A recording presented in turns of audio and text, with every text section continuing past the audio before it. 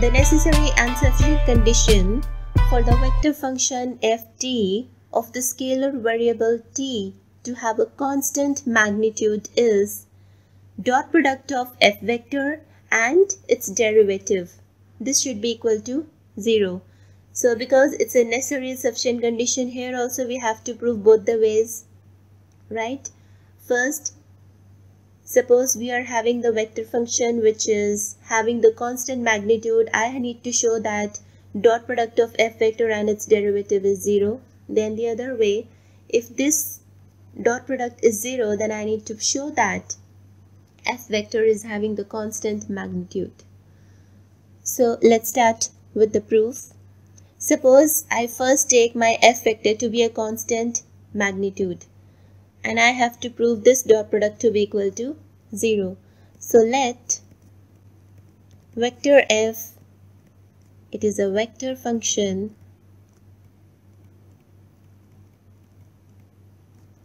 of constant magnitude. Constant magnitude means having the constant length.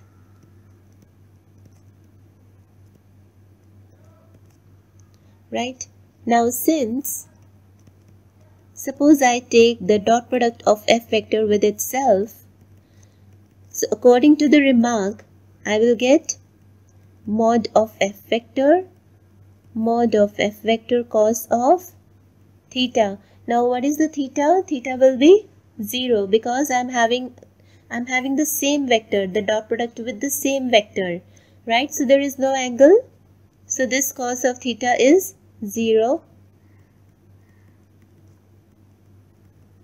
That means this is cos of 0 degree, which is equal to mod f vector, which is finally mod of f vector square. This is your constant, which is constant. It is given that it is having the constant magnitude.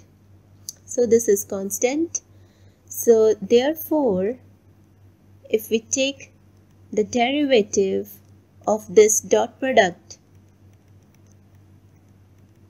because my dot product is constant, that means its derivative is 0.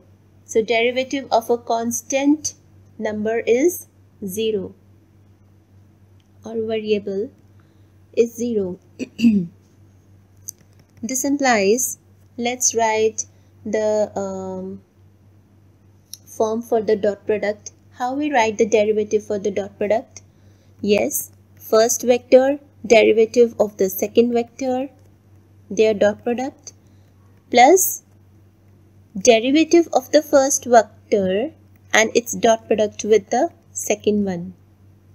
So this is equal to 0, which implies 2f vector dot df by dt is equal to 0, which implies f vector dot df by dt is equal to 0, which is a required necessary condition, right?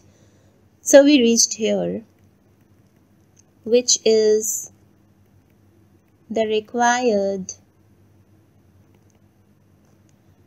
necessary condition. Very good. Now we need to prove the other way, the converse part. Conversely,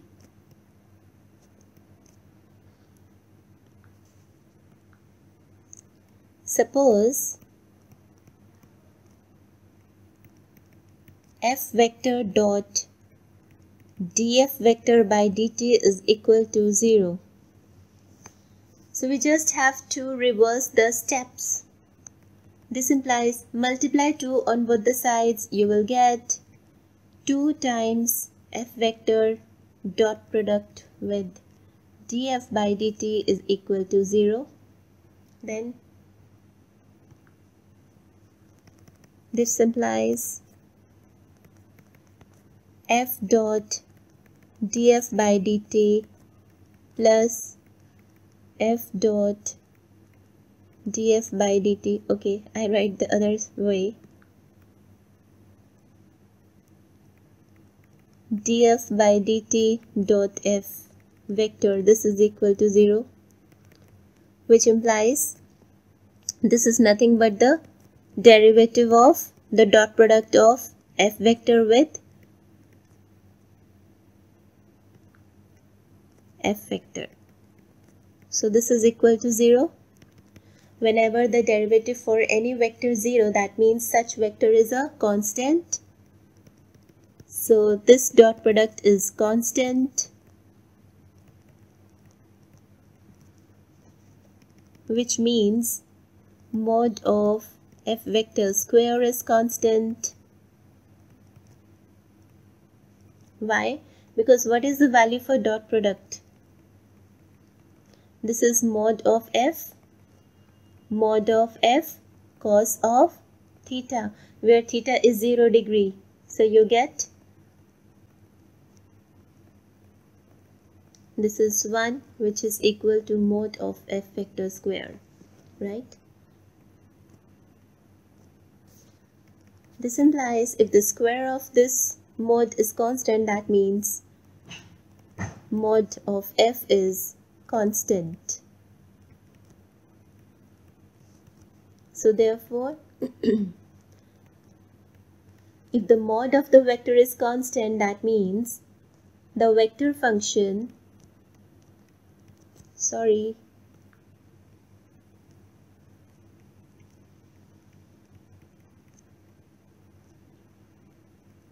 f has a constant magnitude, which is your required sufficient condition. Very good. Hence, the condition is sufficient. Easy? Easy to prove? Very easy to prove. Here ends up the proof.